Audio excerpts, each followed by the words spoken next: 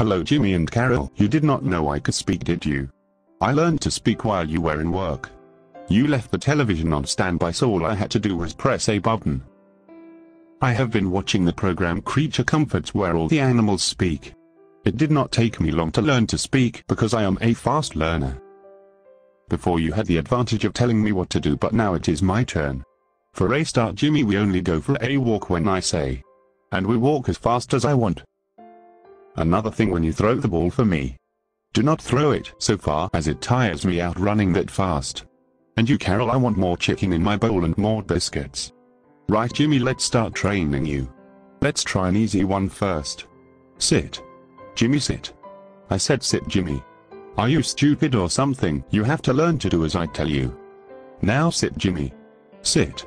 Jimmy, why are you heading towards the toilet? I said sit. Carol, this is all your fault. Buying him that car, you have spoiled him. What am I going to do with you two? It would be easier training a dog.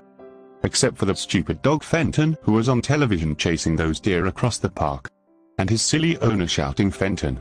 Fenton. Come here, Fenton. How he became famous I do not know. Any old dog can run after deer. I will be famous now that I can speak.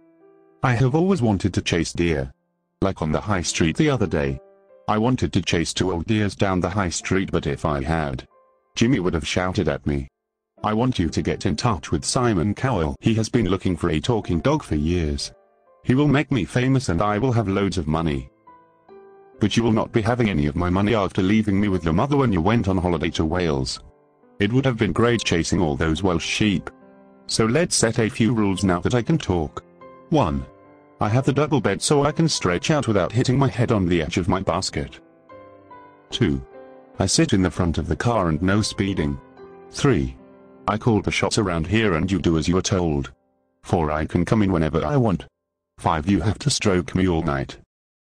6. I get to decide what we all watch on television. 7. This is for you, Jimmy. I have noticed there are only 5 photos of me on Facebook, yet there are hundreds of you.